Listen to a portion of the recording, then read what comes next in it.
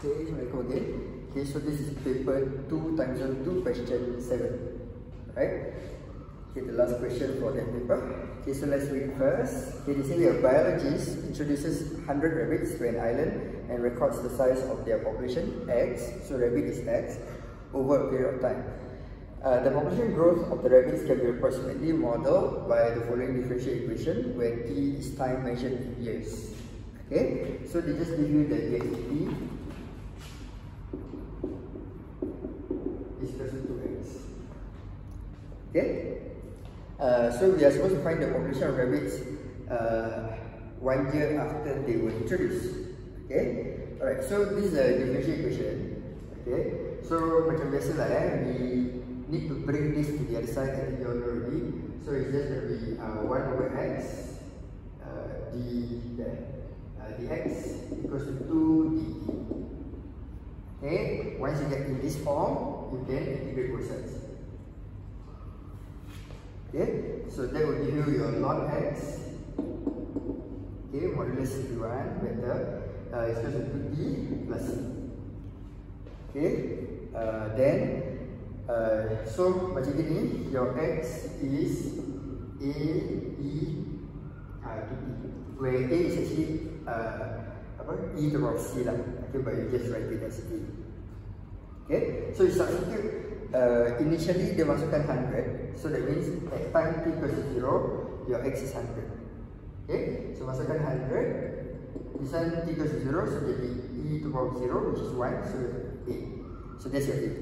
So your final equation is actually x equals to 100 e to t. Okay, but the thing is they want 1 year, so you have to masukkan 1 kat sini. Okay, so that part I'm not gonna write. You will get your answer as 739. Okay, so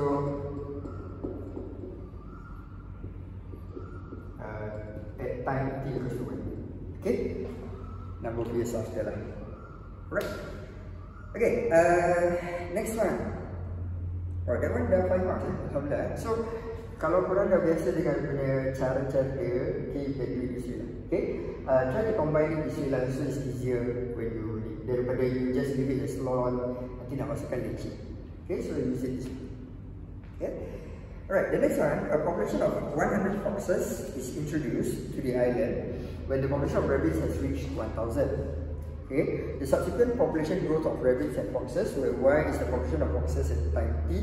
So now y is fox, x is rabbits. Okay, can be approximately modeled by a coupled equation. So now this thing that I like is going to be the coupled one. So let's erase this. That's already.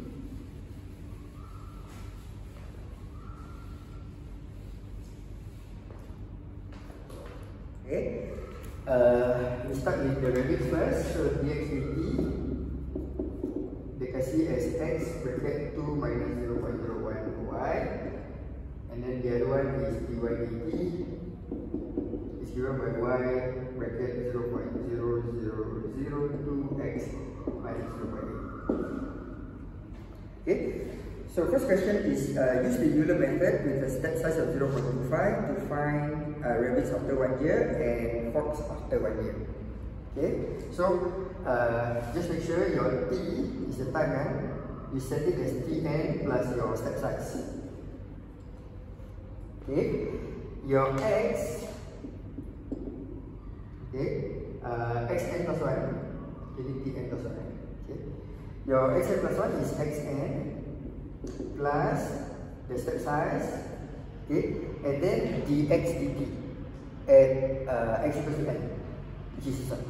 So it's 2, okay, so it's xn, yeah, xn, xn bracket 2 minus 0.01 yn. Okay, for the yn plus 1 part is yn plus step size, okay, bracket 0. Copy lah, sorry, yn dulu, yn bracket 0.0002 xn minus 0.8. Okay, so use your P2TZ, do the sequencing, and then after that you will get I think 2840. Okay, X is 2840. Lepas tu your Y is 58. Okay, so they accept some leeway lah. That means you can write 2836, 2837. Okay, this one they accept 59 also. Okay, because it's an estimate kan. Okay, so they give some leeway lah. Okay. Alright, so that one is just making sure you know how to use your Euler method. Okay, pakai P2TZ and all that. Okay, the next one, part C, the graph of the population sizes, okay, according to this model, for the first 4 years after foxes were introduced is shown below. Okay, so dia kasih the graph. Okay, describe the changes in the population of rabbits and foxes for these 4 years at point A and at point B. Okay, so this is understanding what the graph means. Okay, so basically the background ini turun.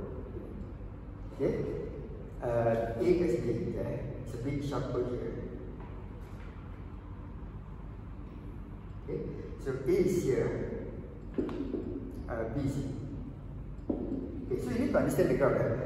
The y-axis is the fox. This is the fox. Okay, this is the rabbit. Okay, so as you go to the right means rabbit makin banyak. As you go up means fox makin banyak. Itu maksudnya. Okay, then what does the graph means? There's this arrow, right? Okay, maybe I can draw the arrow here. Okay, the arrow is the progress of time. That means as time goes by, this is the population tukar gitu. Okay, so the arrow is the time. Okay, so now if you are here, you should follow the arrow. So the arrow goes here, so the next one you go here. So when you go here, you are moving to the right and you are moving up. Pasal awak di sini kan, dia ke kanan dan naik atas. So your population of rabbits, okay, is increasing. Your population of fox is also increasing. Okay, so that's how you're going to write it. Alright. Okay, bila dekat B pula, your arrow is now turning kan, so that means your arrow is now going this way. Okay, so if you see carefully, your rabbit ke kiri, your fox naik atas. So that means the rabbit is decreasing, the foxes is increasing.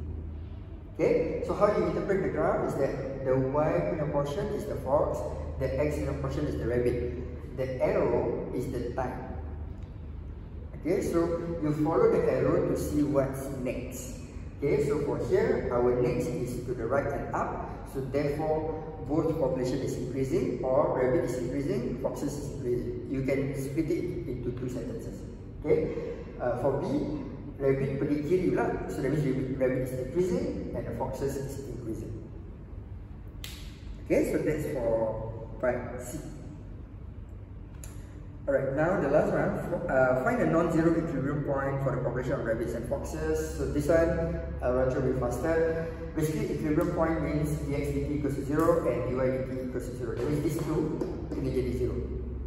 Okay, so of course, the obvious one is x 0, y 0 lah. But they want the non-zero